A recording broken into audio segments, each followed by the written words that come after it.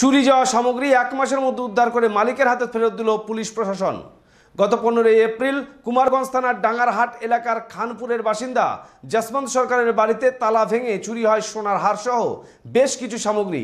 16 ফেব্রুয়ারি অভিযোগ পাওয়ার পর চোর রুবেল মণ্ডলকে গ্রেপ্তার করে কুমারগঞ্জ থানার পুলিশ। শুক্রবার প্রায় 1 মাস পর আদালতের নিয়ম মেনেই চুরি যাওয়া সামগ্রী মালিকের হাতে ফেরত দিল দক্ষিণ দিনাজপুর জেলা পুলিশ সুপার দেবর্ষী দত্ত।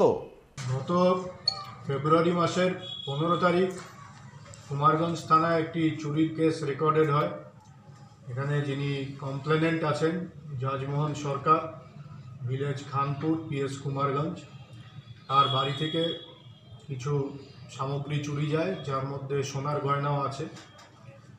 কুমারগঞ্জ থানা তদন্তে নেমে পরের দিনই একজনকে অ্যারেস্ট করে, তার কাছ থেকে সোনার গয়না রিকভারি হয়।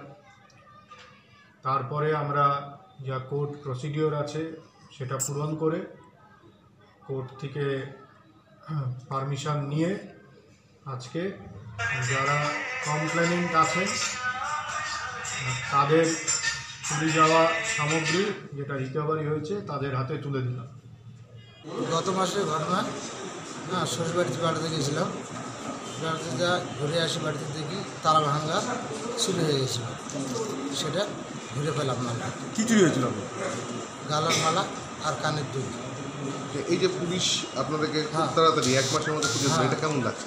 খুব ভালো লাগছে।